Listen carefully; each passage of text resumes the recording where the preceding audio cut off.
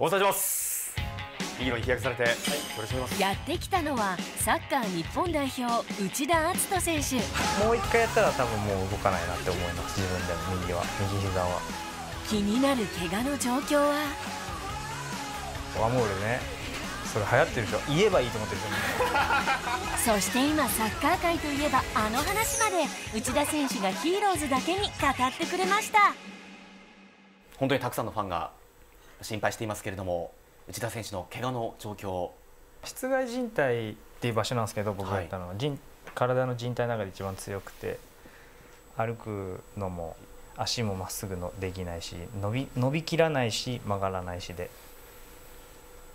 大変だったんで、本当にちょっと光見えてきたなって思えるのが今から1ヶ月2ヶ月ぐらい前ですね、やっと。その歩みはまさにエリートそのもの。 J リーグで鮮烈なデビューを果たすと19歳で日本代表に。持ち前のスピード、絶妙なタイミングでの攻撃参加、そして線の細さを補ってあまりある粘り強いディフェンス。日本の右サイドバックは内田選手の聖域となりました。しかし誇りともいえるその場所から1年以上離れた今、何を思うのでしょうか。この怪我の期間を振り返って内田選手自身が得られたもの。よくこの期間を無駄にしないようにっていうのは聞きますけど、どう考えたって無駄ですからね、怪我で休む時間なんてね。だって27歳っていい年齢じゃないですか、サッカー選手からしたら。その1年を何もせずにね、サッカーできなかったのはすごい無駄なんで、こっからどんだけ取り返すかでしょうねと思います。もうこれ以上ないでしょうね多分って思ってたいけど、もう一回やったら多分もう動かないなって思います。自分でも右膝は。だからうまくやりますけど、まあどうせやれてもサッカー30ちょっとじゃないですか普通ね、年齢的には平均的には。その後別に杖ついてもいいと思ってるんで僕は。だからある程度やれるとこまでやりたいなと思いますけどね。確か足が細くなったのかなっていう印象も受けるんですが、それね結構言われるんですけど、もともと細いんでそんな変わってないですね。左足も細くなったなって言われるんですけど、左足太くなってるんで、俺もう怪我する前から右の方が細かったです。復帰の時期っていうのは今どんなふうに考えていらっしゃいますか。夏終わり秋初めぐらいが一番早いと思います。この1年はもう試合出る出ないのもありますけど、まあ、ちゃんと怪我をしない1年通して頑張るっていうのをちょっとやりたい。そして今アモーレで話題沸騰中のサッカー日本代表内田選手がこのブームに一言物申す。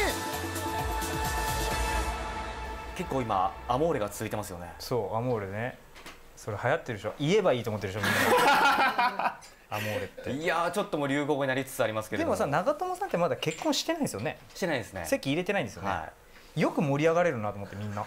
まあ海外なんかそうですけど、スタジアムに全然彼女とかも連れてきてるし、そこら辺オープンなんであんまり僕は気にはならないっていうか、まあ普通じゃんって思いますけどね。長谷部選手も結婚してするらしいですね。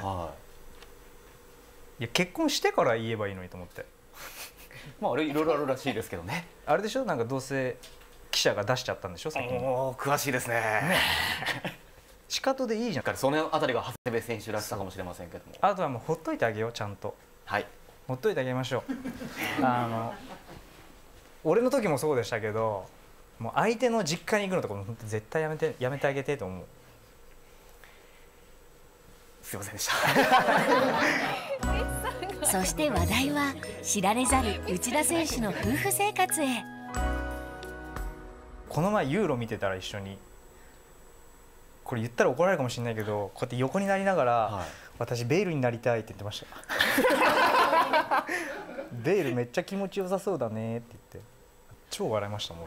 笑ったっていうかびっくりしました。すごい発想してるねと思って。でもそういう笑いって家庭大事じゃないですか。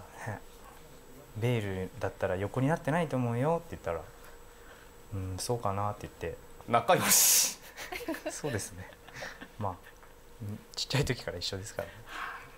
さあ最後本当に改めて内田選手の復帰を待っているはいファンの皆さんにメッセージをお願いします。まああとちょっとな気はしてます、自分の中では。まあドイツに戻ってもコツコツやって